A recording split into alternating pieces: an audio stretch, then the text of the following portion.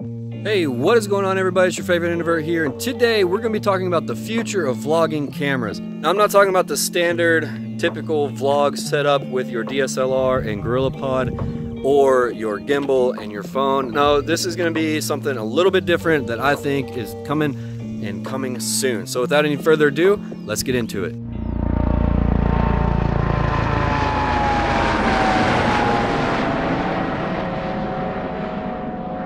We're all familiar and we all shoot on basically the same platform. We have some sort of GorillaPod stabilizer that holds phone, GoPro, DSLR, or mirrorless camera.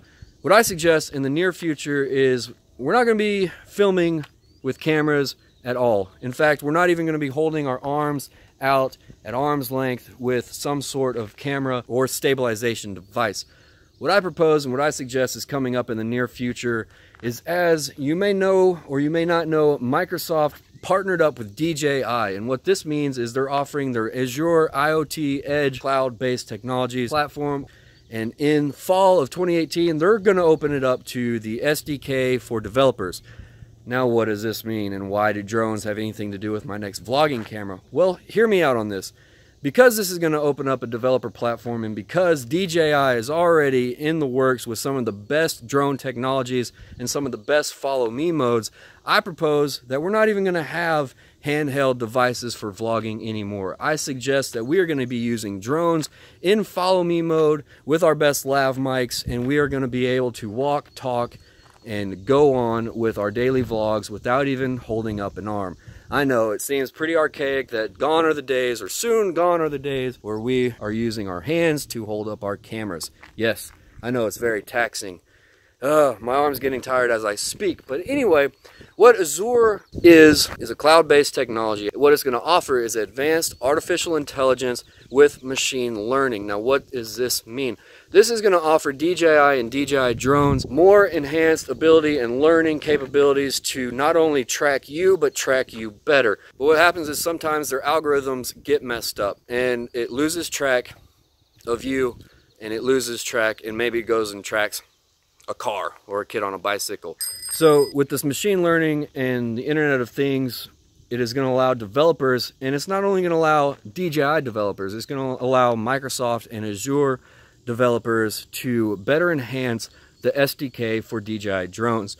Now, mainly it's going to start off on the enterprise level with enterprise level tech and enterprise level coding, but what that's going to allow it to do is to trickle down into the consumer market and allow us consumers the ability for enhanced artificial intelligence and enhanced machine learning, which is exciting because in their press release, Microsoft showed not only the 210 RTK, but they showed the Mavic Air as being one of the developer options so that you can take that drone and start your development SDK coding. So this greatly excites me because I'm a big fan of DJI and a big fan of DJI tech, and the fact that Microsoft has jumped on board with DJI not only shows what the future holds, is also showing what's in store for drones. This is going to expedite the FAA process in how they look at drones, and this is going to hopefully further hammer in the nail that drones are here to stay and drones are our friends. The capabilities for drones are endless. The partnership with DJI along with Microsoft literally shows that there is no end in what these capabilities hold for the future. So that gets me excited. I hope it gets you excited, and I hope you enjoyed this video. That's going to wrap it up. But hopefully soon gone are the days that we are taxing our arms, holding these archaic devices, so that we can press on into the future and utilize drones to their full potential and utilize the follow me mode with these advanced learning technologies. So that's going to wrap it up for this video. I hope you liked it. If you have any questions or comment, leave them below. And if you haven't subscribed, please consider doing so. I really appreciate the support. I'll see you next video. Thanks for watching.